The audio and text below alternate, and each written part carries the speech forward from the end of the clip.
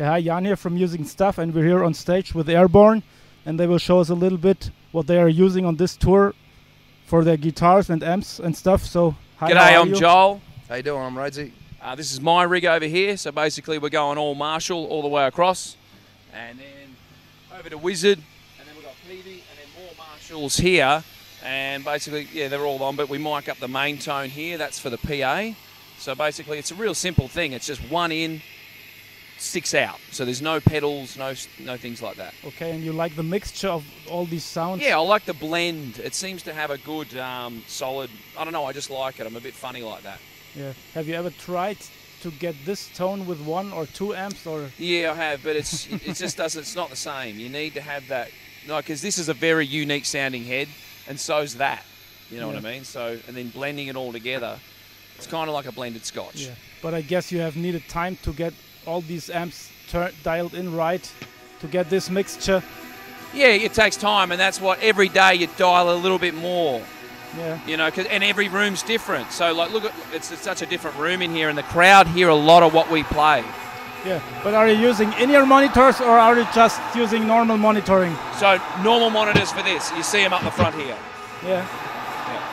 And will we go to his amps or to your guitars first? I'll take you over real quick, guys. Okay. Much the same again, you know. I'm sort of running more Wizards with the sort of as a bulk of my main sound, which are these cabs down here mic'd up.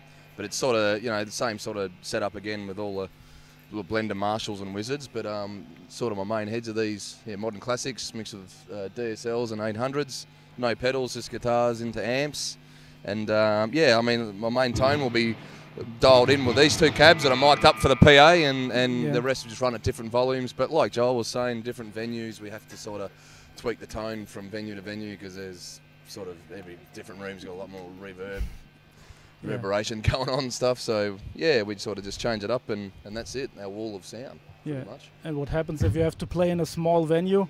You're always using those 6 amps? Depending on how big the stage is, we sort of just, the boys will go in and measure up and go, okay, it's a 3-stack gig tonight, or it's a full stack, you know. If we're doing clubs or doing festival stages, we sort of just go down. I mean, we've done smaller clubs where you go back to sort of, you might dial back to sort of a 3-stack setup, and then, yeah, I'll just have sort of my main sort of setup again. It'll just be, because my main sound is mic'd up through 2 cabs, that's sort of, you know, you're able to do that in smaller venues still. But still run it all, same as the festivals, they all come out, and these stages, they all come out, yep. Yeah, and which guitars are you using on this tour? Explorers, always Explorers, yeah.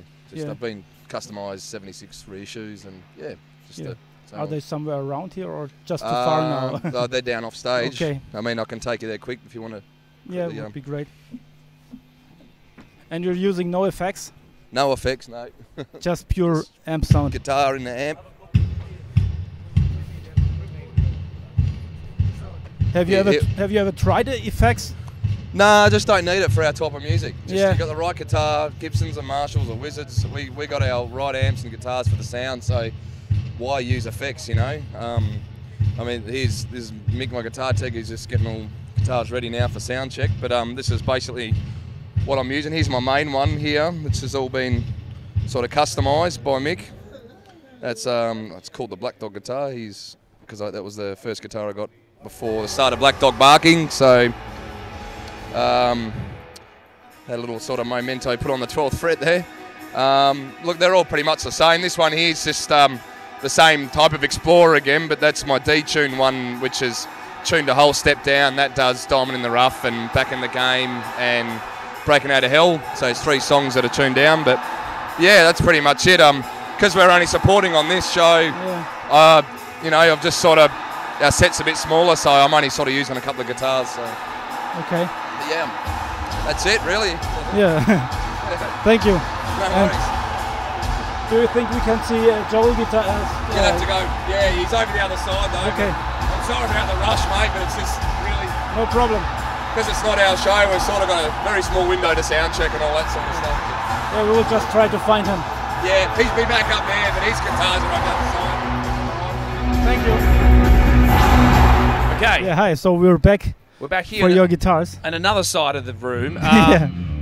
So, look, the main guitar I use on this tour is this one here. So, and you notice it has the bottle top on it. That's for my little finger to turn up and down live, because you need the... So you just need volume? Everything. Just volume. Yeah. But I turn it down, you know, a little bit, usually around for verses, somewhere around 5 and 6. Yeah. And then for solos, or a chorus, I'll crank up a little bit more. And then for solos, I'll go all the way. And having just my little finger do it with the bottle top has a good grip.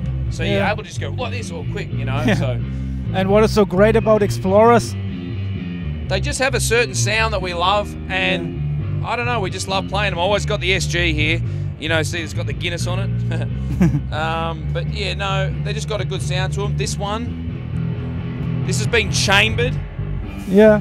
So it's actually been, you know, we had a custom. We did it at home. Yeah. It's got like chambers in it.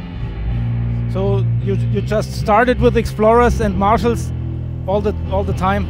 So when you started playing in a band, it has always been Explorers and Marshalls? Yeah, SGs. Oh, you started with SGs and then... Yeah. Yeah. And you always imagined that you, with your band would become that big that you are right now, or is it just... Oh, we don't really sort of think too far ahead. Okay. We always just knew what we wanted to do, but we started with Marshall stacks. They were the first things we went out and bought, was the stacks. And then we went, well, we've got to have Marshall stacks. So that's the first thing we did. So our first gigs were played like that. Yeah, but you would not say you're trying around like different guitars and different amps very much? No, it's always been Gibson, SGs and Explorers from day one. So just because it don't feel, other guitars just don't feel right for you? Yeah, like Fenders and stuff don't really work for the guitar side of things. They're more for the bass side that we seem to use with Streety, because he loves his Fender bass.